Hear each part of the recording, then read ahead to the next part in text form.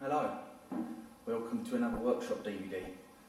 This time we're going to be attacking a bulkhead on a Defender. It's quite a tidy one, but she's got some rot hidden in the bulkhead. So the plan is to change it and do the best job we can with as minimal work as possible. So we'll see what we can and can't get away with. I've done series ones before, but not a Defender. So it'll be fresh eyes, and any problems we come across, we'll pass them on.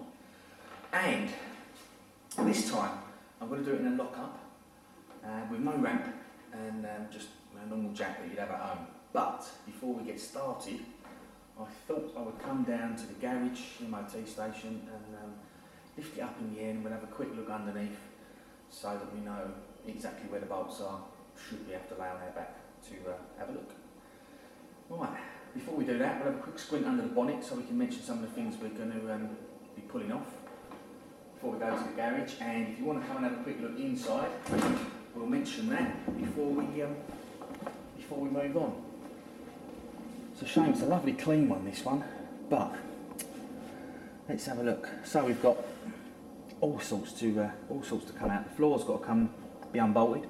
All the pedals, all the dash, the column, the steering, the windscreen, the doors have got to come off. So it is already it's looking and feeling like a big job. So we'll see. Right, pop the bonnet. We'll have a quick look under the bonnet and point out some of the things we're going to pull off under there, and then we will go to the lock-up and start.